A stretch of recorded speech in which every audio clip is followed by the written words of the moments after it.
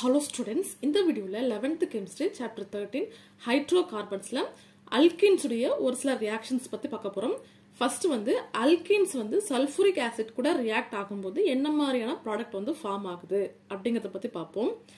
Alkene compound வந்து cold and concentrated sulphuric acid கூட treat பண்ணும்போது நமக்கு alkyl hydrogen sulfate அப்படிங்கற compound கிடைக்கும்.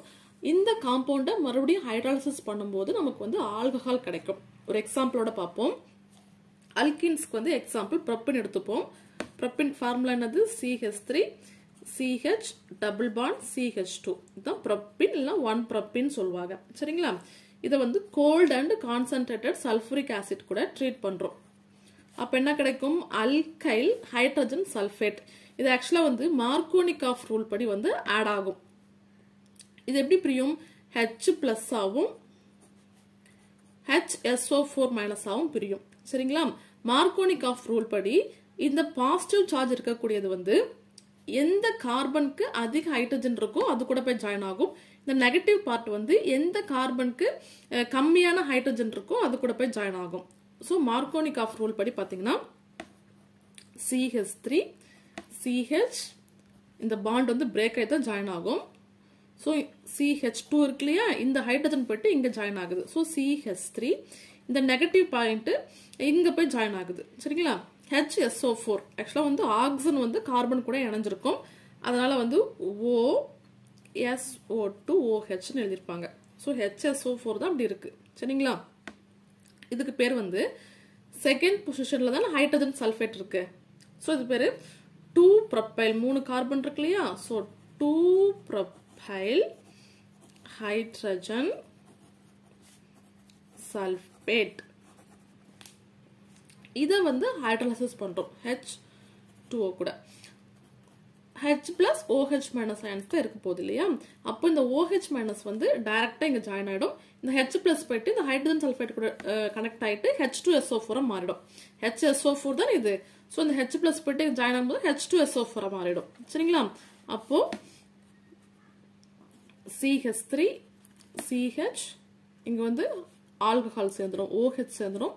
இங்க CH3 plus H2SO4.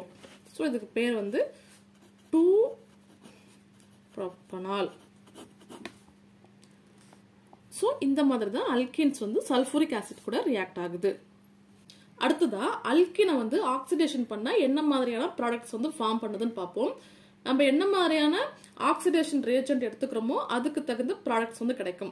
ஃபார் எக்ஸாம்பிளுக்கு பேயர்ஸ் ரியேஜென்ட் எடுத்துக்கிட்டோம்னா என்ன கிடைக்குதுன்னு பார்ப்போம். பேயர்ஸ் ரியேஜென்ட் அப்படிங்கிறது வந்து gold dilute alkaline potassium permanganate. இது வந்து 1 மார்க்ல கூட கேட்கலாம். பேயர்ஸ் ரியேஜென்ட்னா என்ன அப்படின்னு சொல்லிட்டு.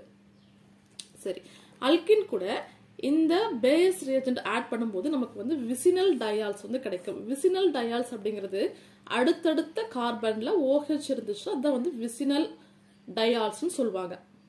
சரிங்களா? சோ இந்த மாதிரி ப்ராடக்ட் வந்து ஃபார்ம் ஆகும். அந்த ரியாக்ஷன்ல பாத்தீங்கன்னா இந்த பேயர்ஸ் ரியேஜென்ட் வந்து பர்பிள் கலர்ல இருக்கும்.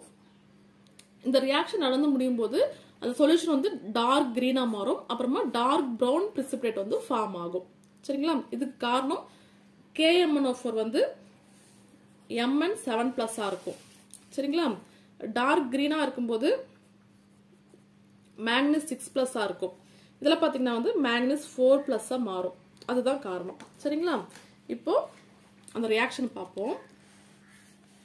CH2 double bond CH2 ethene எடுத்துக்கிறோம்.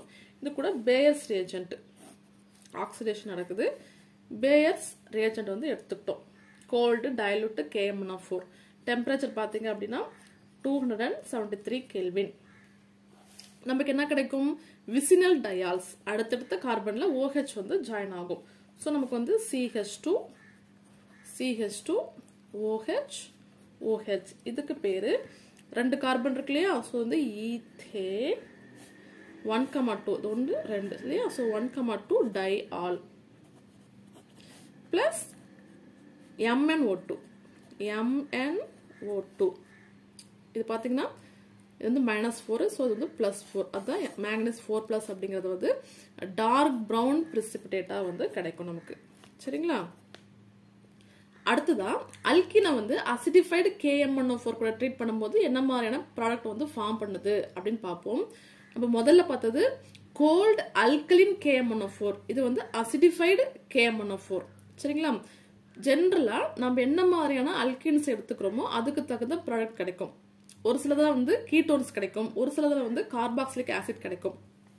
இப்போ பார்த்தீங்கன்னா CH3 CH3 CH2 இது என்னது செகண்ட்ல வந்து மெத்தில் இருக்கு 1 1 2 3 so 2 மெத்தில் prop 1 ene இதை எடுத்துட்டு அசிடிஃபைடு KMnO4 கூட ட்ரீட் பண்ணி ஆக்சிடேஷன் பண்றோம். சரிங்களா? அப்போ என்ன ஆகும்னா இந்த காம்பவுண்ட் வந்து கீட்டோன் காம்பவுண்டா மாறும். சரிங்களா? CH3 C double bond O CH3 மாறிடும். இங்க வந்து ஒரு CO2 வெளியில போகும், ஒரு H2O வந்து வெளியில போகும். இன்னொரு எக்ஸாம்பிள் பார்ப்போம். CH3 CH double bond CH CH3 இது வந்து 2 பியூட்டின் இல்லையா? இதை வந்து ஆக்சிடேஷன் இந்த அசிடிஃபைடு KMnO4 போட்டு ஆக்சிடேஷன் பண்ணும்போது இது ரெண்டா உடைஞ்சி அசிட்டால்டிஹைடு வந்து ஃபார்ம் ஆகும். Acetaldehyde formula CH3 CHO. So 2 molecules of CH3 CHO வந்து ஃபார்ம் ஆகும். இதை அகைன் மறுபடியும் வந்து ஆக்சிடேஷன் பண்ணும்போது ஆல்டிஹைடு ஆக்சிடேஷன் பண்ணால் ஆசிட்டா மாறும் இல்லையா? ஸோ நமக்கு வந்து அசிட்டிக் ஆசிட் வந்து கிடைக்கும். CH3 COOH acetic acid. So alkene காம்பவுண்டை acidified KMnO4 கூட ட்ரீட் பண்ணும்போது நமக்கு கீட்டோன் கிடைக்கலாம், அப்படி இல்லைன்னா வந்து ஆசிட் கிடைக்கலாம். சரிங்களா? இப்போ இந்த டெஸ்ட்டை வந்து அன்சாச்சுரேஷன் காம்பவுண்ட்ஸை வந்து டெஸ்ட் பண்றதுக்கு யூஸ் பண்ணுவாங்க. அதாவது நம்ம கிட்ட ஒரு காம்பவுண்ட் கொடுத்துட்றாங்கன்னு வச்சுக்கோங்களேன். இந்த காம்பவுண்ட் வந்து அல்கின் காம்பவுண்டா இல்லையா நம்ம கேட்குறாங்க. இங்க இருக்கக்கூடியது அல்கின் காம்பவுண்டா இல்லையான்ட்டு இது என்ன பண்ணலாம்னா இதுல கொஞ்சமா இந்த அசிடிஃபைடு KMnO4 வந்து ஆட் பண்ணும். ஆட் பண்ணும்போது KMnO4 வந்து பர்பிள் கலரா இருக்கும் இல்லையா? இதுல ஊத்து மிக்ஸ் பண்ண பின்னாடி இது வந்து கலர்லெஸ்ஸா மாறிடுச்சு அப்படின்னா கண்டிப்பா நமக்கு கொடுக்கக்கூடியது அல்கின் காம்பவுண்ட் தான், அன்சாச்சுரேட்டட் காம்பவுண்ட் தான் அப்படின்னு நம்ம சொல்லலாம். எதனால்னா இது போங்காட்டி அந்த காம்பவுண்டோட நேச்சரா மாறி கீட்டோனாவோ ஆசிட்டாவோ மாறிடுது இல்லையா? அதை தான் சொல்றாங்க.